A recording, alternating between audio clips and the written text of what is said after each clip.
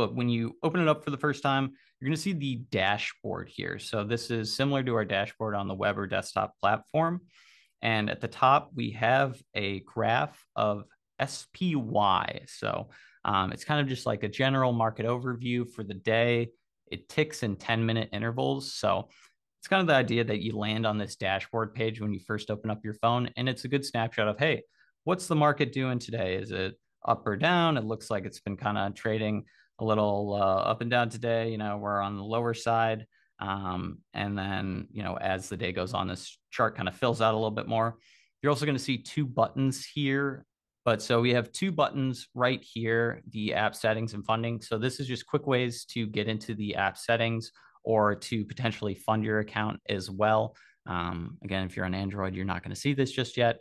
And then underneath this is just some general market news across all sectors. So you could click on a specific article. It's going to take you to that article in another browser. Or if you keep scrolling down, we also just have some nice applicable watch lists. We have some watch lists on tasty earnings or earnings coming up. And then dividend champions. These are symbols that have increased their dividends over the past 25 years. And then tasty fast movers are just some high IV stocks. So we have parameters for all these watch lists. We have a little description on our help center about what actually calculates if they're going to be in the list or not. I can show you guys those resources a little bit later, but yeah, it's just good place to start your day. Checking out recent news, how the market's doing for the day, and maybe some, catchy symbols in these watch lists. But once you're done with that, you can either, jump into the positions tab or any of our other tabs here at the bottom of the platform. So we got positions, trade, activity, and then also there's a more button here. And then right now we are on the dashboard tab. But if you want to go to any of these tabs, just tap them at the bottom. So I'm tapping on positions at the bottom. Now we're checking out our open positions, our working orders. Got the trade tab if we want to place a new trade or search for a symbol to trade. So clicked on trade down there. Someone was asking about history and activity. So we got the activity tab right here. And then at the top, we'll have, today we haven't placed any trades, so we're not seeing anything here, but we will in a second. We got the orders in the history section too. So if you tap on the history tab there, maybe we want to look at year-to-date data. You can check out your year-to-date data in this activity history tab section. And then lastly, on the far right, for those of you with the iOS app on a most recent release, if you click on more here or tap on more, you're going to see any of the other tabs or pages we have on the mobile app. In this case, right now, I have the watch list tab, the Tasty Live tab, and then also the settings tab hidden from that main navigation bar.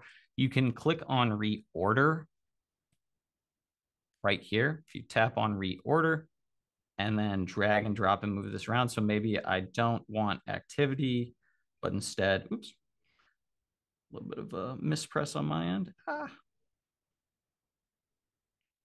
There we go. Click, drag, and drop. Maybe we switch it out with activity and we want to have the main watch list tab there. We can switch it around and then tap on save. And now you see it's changed the order there. And when we collapse this menu, now we can actually have watch lists here as a quick action button. So just one press, you don't have to click on more. So whatever tabs here are most applicable to you. If you don't like the dashboard tab, you can get it off there if you want, or kind of move it around to your liking. Nice.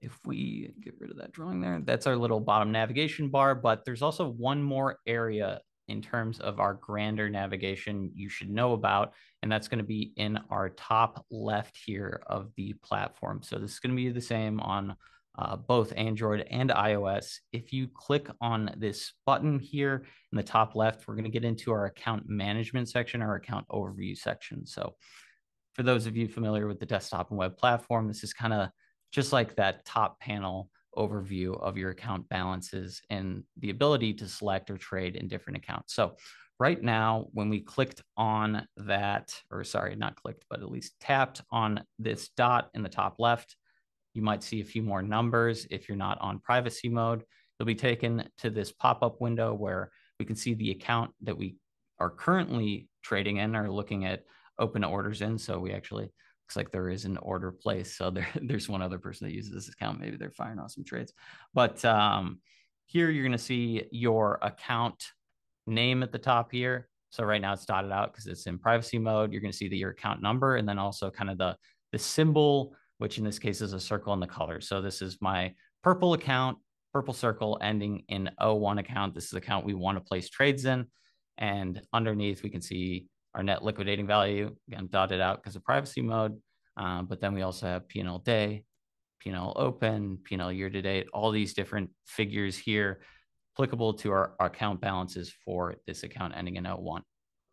Now, if we have multiple accounts, they're all going to list along this left side panel here. So we have the purple account there, and then we also have this pink account.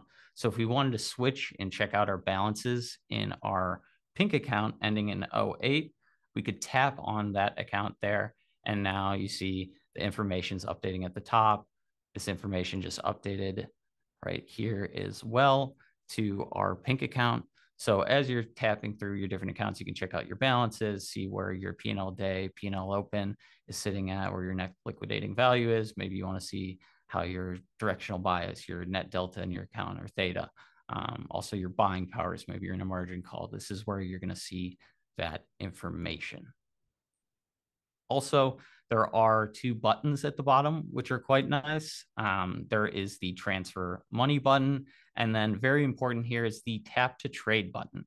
So when we go to place trades here in just a second, we're going to be placing some stocks, options, futures trades here in the demo. But when you get to this tab here, you can click on transfer money. That'll take you to our deposit section. So I could deposit into this account ending in 08, this pink account. If I tapped on transfer money, or I could tap on tap to trade. So if I do that, now that is the active account for placing trades on my platform right here. So maybe if you're like, hey, I want to place a trade in my pink account ending in 08, you need to go here and make sure that you tap that trading in this account button. That way, when you go to your order ticket, the platform knows, hey, this is the account this user wants to place a trade in. So that's where you can switch which account you're viewing or placing trades on. In this case, we want to go back to our purple account to place trades. So we can tap back on our purple account and tap on tap to trade. And now we are trading in that account. Boom. Let's go back to the positions tab here. We can see we just got one share in Ribbon.